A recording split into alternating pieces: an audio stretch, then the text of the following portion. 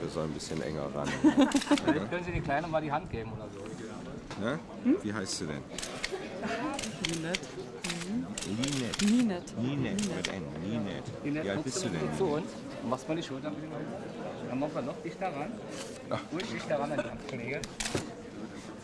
I wonder if you can answer a few questions. Could you tell me, how many... Ich meine, im Moment ist nicht mehr so viel, oder? Wie ist es? Im Moment ist keiner.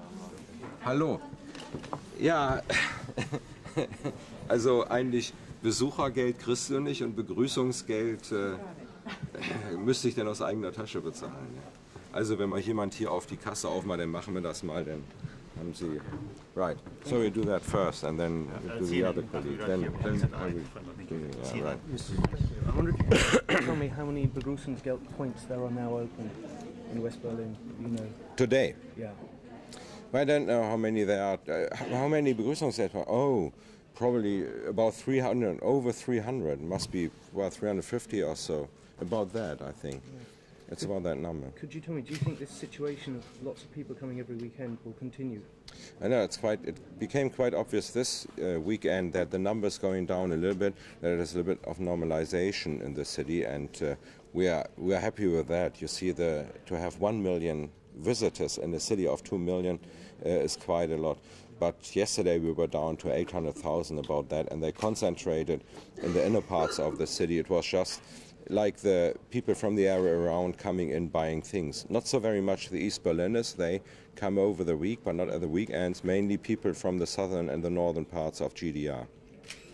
Right. Do you have any idea if the East Germans are going to manage to stabilize their currency? You see, the exchange rate they have here in West Berlin just is a reflection of the market in West Berlin, but nothing else. So it says nothing. You cannot say if the pound sterling would go down like this, I mean, the banks would be an alarm. But it's not like that. It just means that a lot of GDR currency is here in West Berlin, and that few people only want to buy it, so it's going down. But the real situation in GDR is compared with our currency. It's 1 to 5, 1 mark to 4 mark or 5 mark, about that.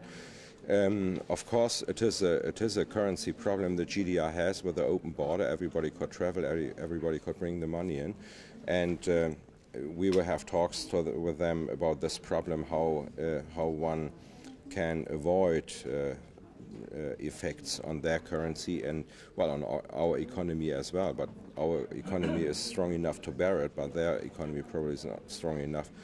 If people would buy here a lot of East German currency and would go into GDR and buy everything what is interesting for us, that could be very difficult for them.